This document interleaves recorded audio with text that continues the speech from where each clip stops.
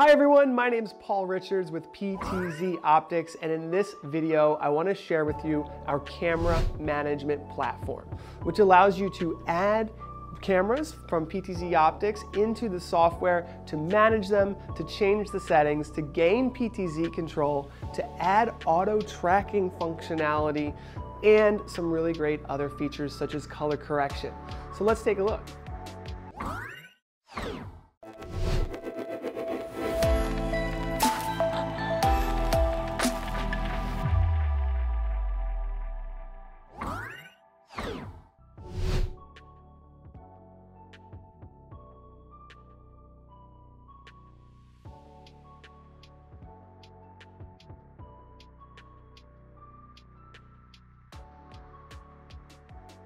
This camera management platform software is the perfect way to add your cameras, preview them, and be able to manage them, whether you need to change the IP address, change the color settings, or be able to view multiple cameras at the same time.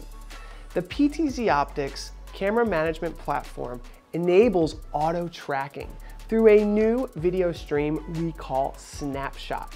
So you can actually add auto tracking capabilities to your PTZOptics camera with the use of this software. The camera management platform also includes color correction tools. So you can take two cameras and look at them side by side, manipulate the color controls, and we even have the ability to look closely at specific areas of an image and match the colors between two cameras. Finally, there's a really great interactive documentation area where you can learn about the API and how these PTZOptics cameras are being sent commands. So if you're into computer programming, we've got a really cool section for you as well.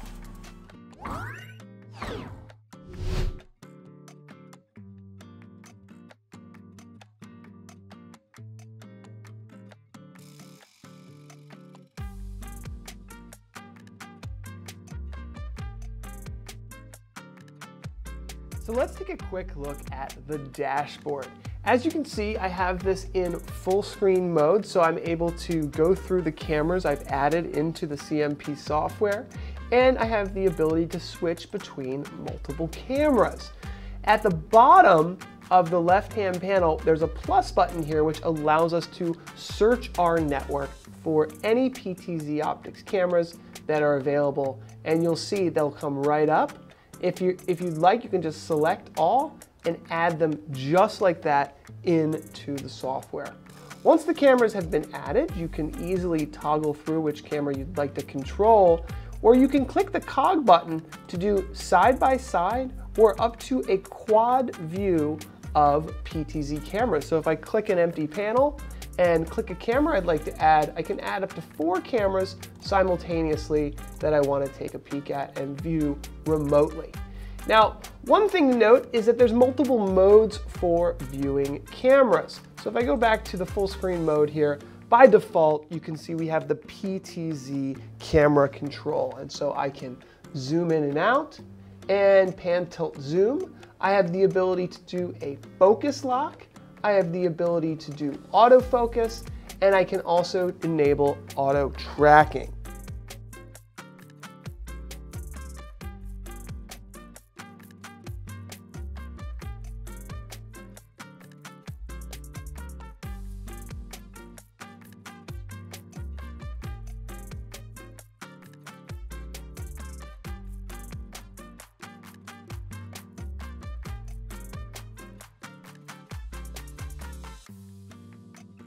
Now, if we right-click this video stream, you can see we're in snapshot mode. And what that means, it's an ultra-low bandwidth mode where we're taking snapshots every second to create a low bandwidth video stream.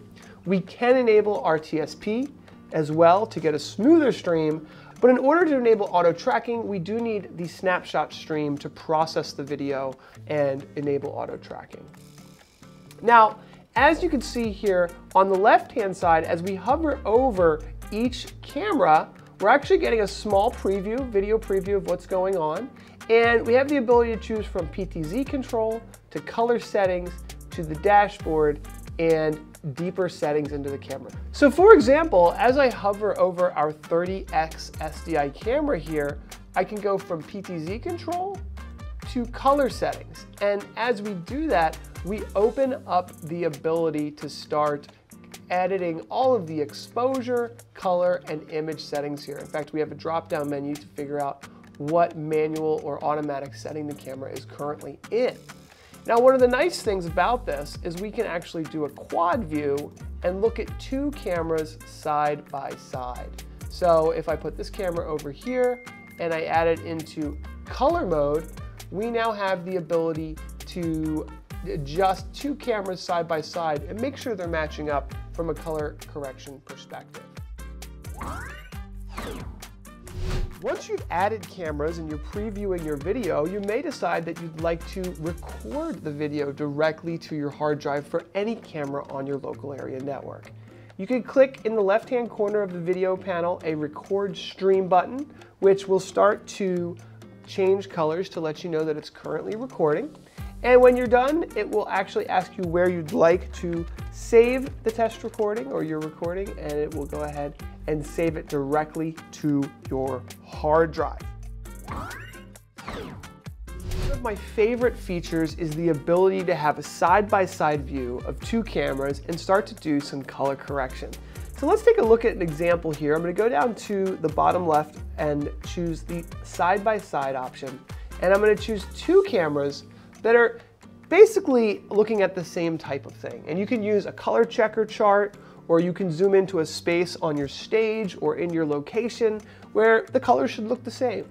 And what we can do is we can switch to the color settings for both of these cameras, and we can start to actually figure out, okay, do these colors look correct, and what adjustments do we need to make? Now, one of the things we have here is a color marker. And what we can do is we can drag the dropper onto a specific place. Like, let's just choose right above the M, that blue right there, and we're gonna get an RGB value. You can see it fluctuates a little bit just because of the nature of video, but we can go over to our next camera over here, go above the M, and click and see the difference between these two RGB values. And one of the things that are popping out to me right now is that the green value is a little lower on our right-hand camera than it is on the left.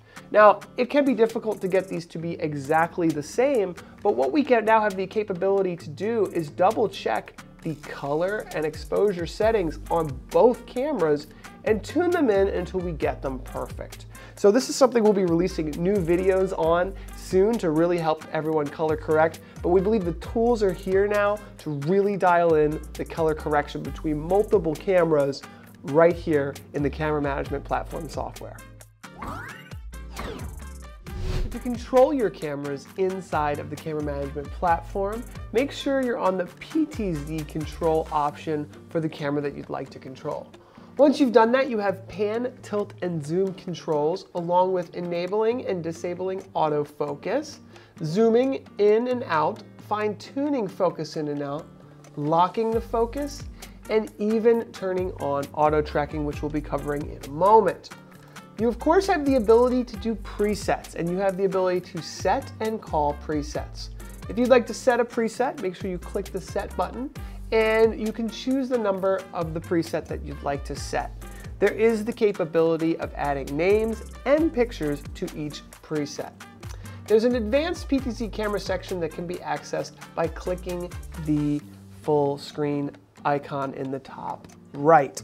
You can also use game pads, controllers, and keyboards to control your PTZ cameras, which are enabled in the controller section. So the Camera Management Platform has the capability of enabling auto tracking. What you do is in the PTZ control camera area, you can click the auto tracking button, which will enable auto tracking and show you a red box, which can be turned on to either to track your body or track a face. So let's go ahead and take a look at that. When we click auto tracking here, what we're going to see is the body and the face square pop up here. And what I'm going to do is I'm going to drag it up to where my face would be.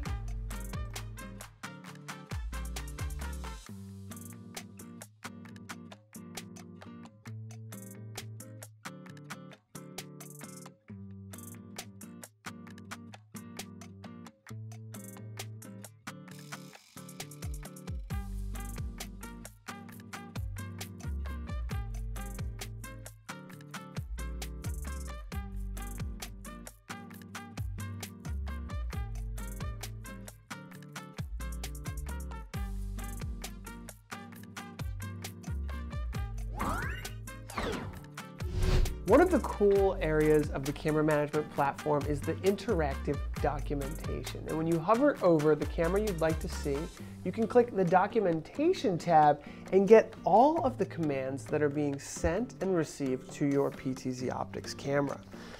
It allows you to experiment with VSCA and HTTP developer APIs. You can send the commands to the camera and see the responses. So this is going to be really awesome if you want to see how to get certain commands for computer programming and see how it all works.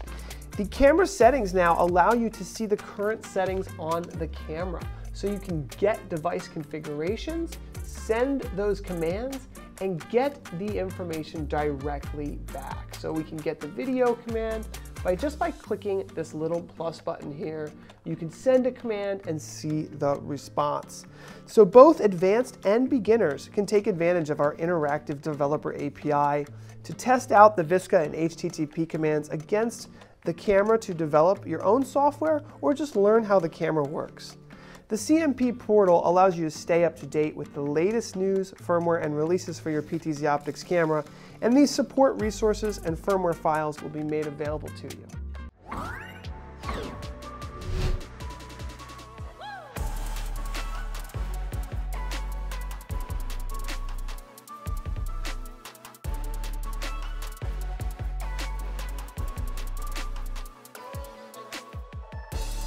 So let us know what you think about our camera management platform. We're constantly listening for feature requests. Maybe you could join our PTZOptics Facebook group and let the engineers know what you think.